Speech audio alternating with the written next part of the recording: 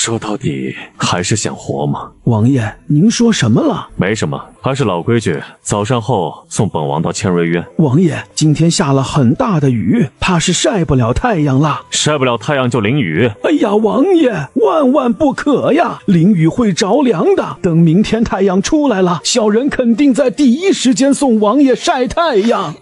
说着扑通跪下，开始磕起头了。算了，本王只是一时气话。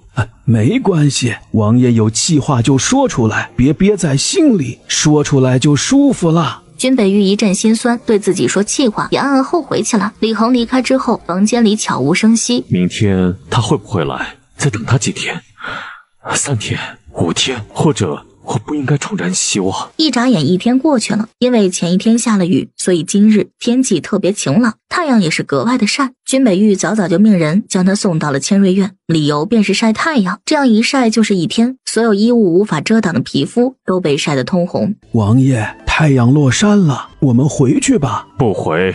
王爷，您这是何苦呢？您现在身体好转，只要好好养养，不日便能康复了。滚！君北玉不想再听这些善意的谎言，荒谬，连3岁小孩都糊弄不了。他知道自己在赌气，他气自己，为什么上次见到女子没让女子医治？为什么他走了才后知后觉地发现自己还想活？小人求求王爷，今天先回去行不行？奴才发誓，明天赶早把王爷送来晒太阳，求您了，王爷！王爷！李恒怕王爷再次失去求生欲，心一横，决定使出最后的杀手锏。王爷，您想想上妃娘娘，娘娘还在宫里等着您呢。恒叔。是，王爷，小人在。让本王在这待一会儿吧，半个时辰，再待半个时辰。是，王爷，那小人在旁边陪着您。不行，你离开，这半个时辰，任何人不得进入千瑞院。是，王爷。院子里再次寂静无声，除了向身边人发怒，或这废人还能做什么呢？突然，他耳尖的听到了什么响动，好像是墙角的方向有一阵骨骼脆响，紧接着是女子懊恼的声音。妈蛋，今天就不应该来，忘了昨天下雨，今天泥泞。哎呀，好好的衣服沾了一堆泥，一会儿回去还得洗。姑娘，是你吗？你怎么还在这儿？你天天在这儿吗？偶尔。哦，哎，那能不能打听一下怎么出这个院子？你想出这个院子，那你是从哪儿进来的？你只要回答我的问题就行了，没必要问问题。姑娘，在回答这个问题之前，我能不能问你一个问题？说吧。姑娘，你能不能治好我？你改变主意，要接受治疗了？是。哎，能，太能了！我跟你说，上天入地除了我，没人能治你这么重的伤了。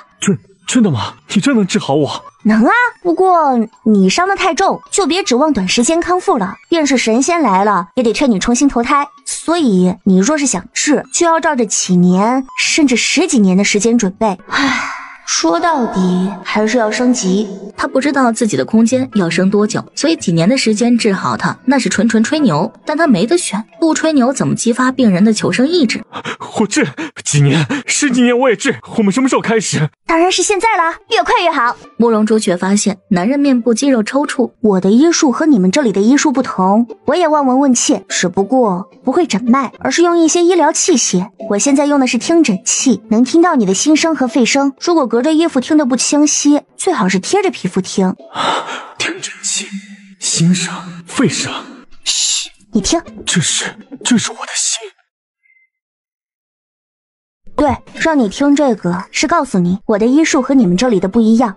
你别胡思乱想，也别泄密，就这么偷偷的让我治就行。姑娘，你放心，关于你的奇特医术，我绝不泄露。你想怎么治就怎么治。还有，关于诊费，你尽管开价就是了。你很有钱，这宅子是你的吗？这里是瑞王府，我是这里的主人。想来你应该猜到我的身份。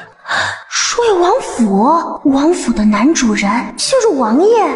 你是瑞王？是。皇帝的儿子？是，不过出了一些银钱，我怕是给不了你什么了。因为你残废了，所以失宠了？差不多吧。残废没关系，我能治。你什么都能治？差不多吧。不过还是那句话，别指望我短时间治好，神仙来了也办不到。我需要时间，一点点治。没关系，我有耐心。靠！瑞王，你听我说，今天我有点急事儿，得马上回去。这么晚了，你也早点回去休息。我们明天开始治疗。你要走？你还来吗？当然来了，我还要给你治病呢。我看这院子里有个空的屋子，你可以让人修一修，我们就在这里治疗。但切记，我不希望有第二个人见到我。还有，我来的时间不定，最起码下雨天来不了。在泥里爬一次就够的了。在泥里爬？差不多就这样，我知道条件比较困难，大家都克服，我们有缘见啦！说着转身就跑了，伴随着一阵骨骼脆响，使用了缩骨功，又从狗洞钻了回去。君北玉神情恍惚，有些怀疑刚刚的记忆是否真实，他的出现是否只是一场梦境。他伸手触摸自己勉强拉拢却未穿好的衣裳，渐渐地放松了心情。没错，不是梦，他真的来了，唇角上也终于露出了微笑。就在这时，李恒准时回到了王爷的身边。王爷，我们要回去吗？回去。恒叔，本王记得清瑞院里有一间房子吧？有的，不过已经很长时间没有人住了，有些破旧，让人修缮一下，本王可以偶尔在这里休息。好的，王爷。看来王爷是在思念母妃呀，也不知道娘娘在宫中过得如何了。对了，还有一件事儿，把云池找回来吧。李云池是管家李恒的长子。太好了，王爷您能够改变心意真是太好了。您有所不知啊，自从云池被您赶走了之后，整日以酒消愁啊，劝也劝不了，他娘都快急死了。抱歉，恒叔，都是本王的错。没有，小人说这些并不是在埋怨王爷，就是想要告诉王爷，您是一片好心，但云池那个犟骨头未必能开窍。您要是真的为他着想，那就让他留在您身边吧。好，让他回来吧，只要本王不死，就再不会逼他离开。是。恒叔，别忘了修缮千瑞院的房子，今天晚上就修，争取明天上午之前修缮完毕。是。王爷您放心吧，今天晚上小人亲自在这里监工。倒是不用，算了，你愿意监工便监工吧。云池回来，你也不用天天守在这儿了。同一时间，另一边，慕容朱雀回到小院子，见院门大开，他都能猜到发生了什么。齐嬷嬷，我们看看少夫人的嫁妆吧。是呀，不好吧？咱们只是看看，也不拿东西，弄坏的封条正好给他个教训，看他下回还敢不敢擅自违背夫人的命令。行吧，但你们切记别拿东西。是。众人毫不犹豫将封条撕下去，之后惊叫了一声：少夫人的嫁妆呢？箱子怎么是空的？走，上当了，我们快走！说着，众人刚出房门，就听到一道熟悉的声音：呀，这么快就走啊？怎么不多坐一会儿？少夫人，好端端的，你怎么在缸里？不藏起来，怎么知道你们这群胆大包天的刁奴打的是什么主意？怎么不说话？本少夫人的嫁妆呢？奴婢倒是想问，夫人让少夫人禁足3日，您刚刚人呢？你眼瞎了？本少夫人不就在这里？不可能，我们进来时可没见到少夫人。如果轻易让你们找到，本少夫人岂不是白藏？你是这么回事儿？夫人本来罚您和孙姨娘禁足3日，但我家夫人心善，体谅你们，便让奴婢过来通知您，禁足提前解除，您今天就能自由活动了。是孙姨娘受不了了吧？本少夫人还没有罚够呢，回去和你们夫人说，朝令夕改可不是一家主母应该有的风格。下面人出个馊主意，他就乖乖的听，被人当枪使；下面人哭啼啼的求饶，他就收回成命，终止惩罚。就这软耳根子，如何建立威信？昌宁侯府当家主母到底是沈夫人还是孙姨娘？禁足还是不禁足，由夫人决定，岂容你指手画脚？对啊，禁足还是不禁足，由夫人决定，岂容孙姨娘指手画脚？本少夫人的话有错吗？你回去把本少夫人的话原封不动地告诉夫人。如果你不说，那本少夫人一旦禁足被解除，可就找夫人好好聊聊失踪的嫁妆了。嬷嬷可一定要说。行，少夫人稍等，奴婢这就去回夫人的话。去吧去吧，本少夫人等你们的好消息。主院一阵痛哭流涕的哭喊声。夫人，您一定要为妾身做主，妾身都是为了夫人您，妾身冤枉啊！孙姨娘别哭了，别让小辈看了笑话。孙姨娘别伤心了，好人有好报，您这般纯善的长辈定有福报。不能再这样下去了，我们侯府都被他搅和成什么样子了？我也知道不能这么下去，但还能有什么办法？让他去厨房，他把全府人弄生病；让他跪祠堂，他把祠堂的砖跪碎；让他禁足提前解除，他还不不乐意。我也不知道该怎么办了。姨妈，你也约记得侯府在京郊乱坟岗那边有个别院吧？对呀，惹不起，但可以把嚣张的私生女送到乱坟岗那里吓一吓。就把她送到别院。是，夫人。另一边，慕容朱雀一听，差点没笑出声。还有这好事儿？好啊，我们什么时候出发？少夫人，京郊别院旁那可是乱坟岗啊！乱坟岗。然后呢？您难道不害怕吗？如果我表现出恐惧，你们就不让我去了？哼，如果少夫人知错，好好去夫人那儿赔礼道歉，也许夫人大发慈悲，不让你去了，也说不定。你都说不定了，如果我求了，夫人还不同意，我不就亏了？我这人不挑嘴，什么都吃，就是不吃亏。好，奴婢倒要看看少夫人嘴硬到什么时候。等等，少夫人改变主意了吗？那倒没，就是想问问那个别院具体位置在哪儿。少夫人问这个做什么？肯定要问啊，我身旁连个下人都没有。如果你们把我卖了怎么办？回头对尚书府说我半路走丢了，然后活不见人死不见尸，我岂不是死得不明不白？您是说我们昌宁侯府会害死您？少夫人，您为什么会有这样的想法？您是昌宁侯府少夫人，与世子有婚书，如果您失踪，我们侯府也会吃上官司。谁管你吃不吃官司？如果你不能说出具体地址，我就是怀疑你们要害死我了。你好，京郊只有一个乱坟岗，东北角有一大片宅子，其中最大的就是沈家别院，这样总行了吧？我们侯府不会做那种伤天害理的事儿。好吧，我且信你们一次。哦，对了，你还没有回答我什么时候出发？少夫人放心，明天自有人送少夫人去别院。好的，那就再见啦。一炷香的时间之后，慕容朱雀穿过狗洞，去了千瑞院。君美玉耳间呢，听见了骨骼脆响。又是幻觉吗？纣王，是我。真是他，但已经这么晚了，他怎么会来？他难道不是只有白天才来？怎么了？哪里不舒服？说出来。你只是瞎子，还不是哑巴。姑娘嘴巴依旧很毒。君美玉心跳的厉害，这种忐忑的感觉就好像是毛头小子终于看见了心上人。这么晚你怎么来了？我来告诉你，未来一阵子我过不来，要出趟远门。要出远门？什么时候回来？不知道，我是被人送走的，什么时候回来也看送我那个人，他们想我什么时候回来就什么时候回来。什么？你要去哪儿？你走了，谁来给我治病？你当然要给我治疗的。是，你别急啊，我也没说不给你治。我要是不想给你治，大晚上承担风险跑回来做什么？我偷偷的溜了，你去哪儿找我？君美玉一愣，承担风险？你是哪里的丫鬟？他准备让横叔买回来。我现在在昌宁侯府，不过我在那儿有我的原因，暂时不方便透露。劝你也别打歪心思，我们治病归治病，该有的边界感还是要有的。姑娘息怒，我知道了。明天他们要把我送到京郊乱坟岗东北侧沈家别院里，不知道待多久。我今天来就是和你商量这件事。我在昌宁侯府的话，不是那么方便来，每次都得趁着没人钻狗洞。但如果在别院，就比较自由了。你能不能在沈家别院旁边买个宅子，或者租一个宅子？到时候我就可以天天给你治病了。就这么定，一会儿我就安排人去买宅子。等等，慕容朱雀急忙拦住。我收回刚刚的话，你还是别买了，能租就租。乱坟岗旁的宅子没什么投资价值，就为了这10天半个月买个宅子，不值。好，听姑娘的，能租到固然是好，租不到买一个也无妨。却在这时，有一名年轻的男子从院门口进来。你是哪里的丫鬟？离王爷远一点。这人是谁？你的人？是，姑娘别急，稍等。云池，你立刻到院门口，没有本王的允许，任何人不得进入。是，王爷。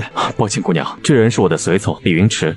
我知道你不想让别人看见你，但今日你来得太突然，我来不及提前下命令。你且放心，我以项闪人头担保，他绝对守口如瓶，不会把你的事泄露出去。没关系，靠谱就行。话说回来，你这种情况，身边确实得有个人，不然你又瘸又瞎，自己等我也不厚道。别人都尽量隐瞒，您这张口闭口瘸子、瞎子、聋子就厚道了吧？差不多就这些。我明天出发到乱坟岗的沈家别院，你也想办法过去，在沈家别院旁边弄个宅子，然后我们再想想办法，天天见面。我开始正式给你治疗。好，我需要带什么药物或者带什么物品吗？不，也可以。这样，你听好了，你带点脸盆沐浴用的的东西，多带几个干净毛巾，买点水果，肉蛋奶也带一些。那我们就沈家别院见吧，我走了。等等，还有什么事情？姑娘，能不能问下你的名字？这个应该不算大厅私事吧？朱雀。朱雀可是东方朱雀的朱雀。对，朱姑娘，我记住了，我的名字叫君北玉。我也没问你名字。好，那我们明天见。明天见。很快，女子离开，君满玉疯狂的心跳却并未平息。她紧紧抿着唇，深吸一口气，开心，真的太开心了。她活了19年，从没有这么开心过。具体哪里开心，她自己也说不出来，只知道愉悦的心情久久难以平静。如果非要说，应该就是骂她又绝又瞎的女子出现吧。云池，王爷，属下在。刚刚那位姑娘说是昌宁侯府的丫鬟，有特殊医术能治本王的病。昌宁侯府的丫鬟能治病？她言语自信，气势狂妄，明显艺高人胆大，应该不是普通丫鬟，搞不好潜入昌宁侯府另有目的。王爷，用不用属下去打探她的身份？不用，这种奇人脾气多有古怪，我们若知道她身份，不表现出还好，一旦表现出她恼羞成怒，只怕不会给本王医治。但我们知晓内情，又怎么保证隐瞒的万无一失？毕竟纸包不住火，所以她和昌宁侯府的事儿与我们无关，不用多此一举。是，王爷，那位姑娘今天不给王爷治病吗？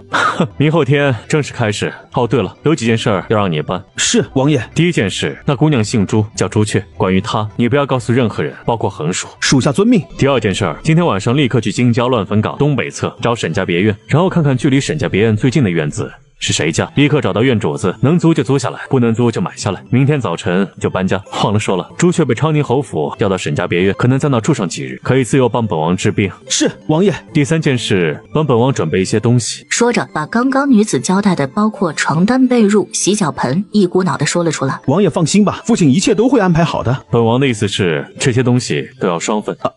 随后才猛然想到，王爷应该是给朱雀姑娘准备一份。果然是够狂妄的，竟然让堂堂亲王帮忙准备洗脚盆。是，属下这就让父亲准备。谢谢你们。王爷，您说的这是哪里话呀？我们都是您的仆人，这些都是分内之事，不需要王爷感谢的。哇，这就是古代马车，有意思有意思。少夫人，世子有令，让奴婢帮您安顿下，安顿好了就回来。明白了明白了，沈公鸡又要作妖了。人骑马车就出发，2个时辰之后，马车出了京城，驶向远郊的一个地方。怎么了？身体不舒服？回少夫人，奴婢没有不舒服。没有不舒服，你丫吃打什么颤？确定不是着凉了？回少夫人，你在怕什么？少夫人饶命！少夫人饶命！说理由，本少夫人就饶命。是奴婢家里就住在乱坟岗旁，但不是京郊的这个。奴婢家里那边经常闹鬼，奴婢好害怕。原来是这样，那本少夫人原谅你了，毕竟本少夫人也怕鬼啊，谁不怕呢？好怕哦。马车又行进了一炷香的时间，终于到了沈家别院。阿夏整个人在车厢角落里缩成一团，一动都不敢动。慕容朱雀脚步轻快地下了马车，看向大门对面的一片山坡。正是中午，阳光明媚，但周围依旧阴恻恻，天空时不时的飞来成群的乌鸦，来回巡视，找寻尸体吃。少夫人，那么奴婢就先告辞了，老于送我回去吧。如果小人回去了，那少夫人怎么办呢？什么怎么办？我们只要快点走，天黑之前你能回来。是，小人知道了。等等，少夫人还有何事？把她送回去，给本少夫人换个胆子大的丫鬟回来。行，奴婢这就给少夫人换个胆大的丫鬟来。做梦吧，看未来10天谁理你。众人一走，慕容朱雀便拉了把椅子，坐在院子里享受宁静的下午，还从空间里抓了一把瓜子出来，一边嗑瓜子一边等人。朱雀姑娘不是不想让外人见到吗？现在就这么出现在众人面前。小姑娘，你是哪个府的呀？慕容朱雀伸手指了指沈家别院。是昌宁侯府的人。对。小姑娘别害怕啊，老夫是瑞王府的管家，咱们在京城就是邻居。小姑娘，这里是乱坟岗，你自己看这么大的别院，会不会害怕呀？哎呀，怕呀！此女绝非是池中之物，王爷突然来这里，有可能就是奔着这个女子。还有，王爷突然让云池回来，搞不好便是让云池帮他打掩护啊！只要王爷想活着就好。小姑娘啊，我们就住在隔壁啊！你若是有什么需要的，或者是晚上害怕了，直接喊人就是了。大叔您真好，您最近生病了吗？有头疼脚热吗？回家好不好？哪里不舒服一定要告诉我哟。老姑娘挂念了，老夫身子还算硬朗。哦，本来想再培养一个经验小怪来着，这么大年纪也不感冒一下。王爷，朱雀姑娘已经到了，刚刚竟然现身，现在正和父亲聊天呢。他恨不得现在就见到他。王爷，主人房间收拾出来了，这里的宅子都不大，是单纵院，而且墙挨着墙，只要朱姑娘也住在主人房便可。君北玉抿着唇，掩饰着兴奋的情绪。都收拾好了吗？收拾好了，我们就出去吧。王爷喜欢清静，这里有云池自己就行了。是，管家。众人接了命令，便纷纷离开。很快，偌大的庭院只有瑞王主仆二人。小人翻墙去沈家别院看看。嘘，你仔细听。李云池急忙静下来听，这才发现院墙的方向传来了嗑瓜子的声音。朱姑娘到底有多喜欢嗑瓜子啊？去看看情况，如果条件允许，把她接过来。是，王爷。这就是轻功，我也想学。朱姑娘，在下惊吓到您了吧？没有。请问别院有人吗？方便在下过去吗？方便，来吧，这里只有我一个人。你刚刚用的是轻功吗？是。朱姑娘从前没有见过轻功吗？没亲眼见过。你叫什么来着？在下李云池。李公子，你开个价，教我武功吧。只要您能够把王爷的伤治好，在下愿意把毕生所学都交给朱姑娘。行，就这么说定了。